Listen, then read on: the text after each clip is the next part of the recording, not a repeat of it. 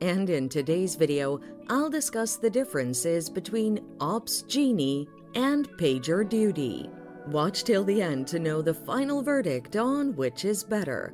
But first, let's start with the differences. Linking incidents to problems. Despite PagerDuty being an incident management tool, it doesn't offer direct problem management in a collaboration system. You have to incorporate a separate service management tool such as Jira Service Management or Freshdesk to manage problems. Additional incorporations may not be seamless. You also require a business plan for this to be optimized.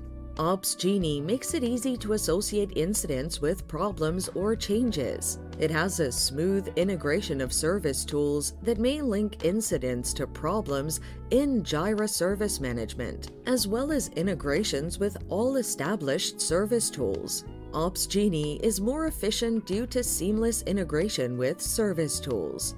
Post-mortem. This enables teams to gain insight into what happened in an incident and how to prevent the incident.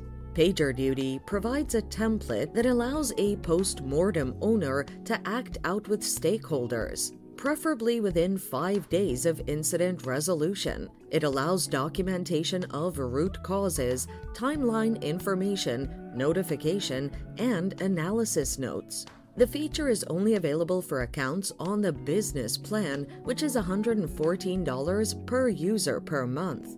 Opsgenie allows users to create an understandable incident report by summarizing the key information related to an incident in an easy-to-read format. The summary allows the team to focus on prevention and actions rather than documentation. The data from the Incident Command Center includes incident impact, root cause, and follow-up actions. However, this requires an enterprise plan that costs $29 per user per month. Therefore, Opsgenie is favorable as it allows users to focus on the cause and prevention of problems. Pricing. Regarding pricing, Opsgenie offers pocket-friendly and less complicated payment plans. When comparing Opsgenie with PagerDuty, a team of 100 people paying for PagerDuty will pay $9,900 a month. The equivalent number will pay $2,350 a month with Opsgenie. And with the Enterprise plan, which is $29 a month, you can get unlimited stakeholder licenses. Opsgenie is pocket-friendly, thus preferred. But do they have any similarities? Yes, they both have very effective alerts and notification systems that offer communications when critical incidents occur.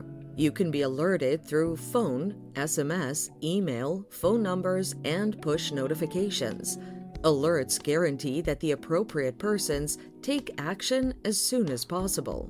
To sum it up, which is better, Opsgenie or PagerDuty? Despite both being effective incident management platforms, Opsgenie takes the lead in having seamless integration with service management tools. PagerDuty gets the score for its alert and notification system. However, I choose Opsgenie as the winner as it is pocket-friendly, hence providing quality services at an affordable price. Feel free to check out the products from the links in our description. Thanks for watching. Till next time.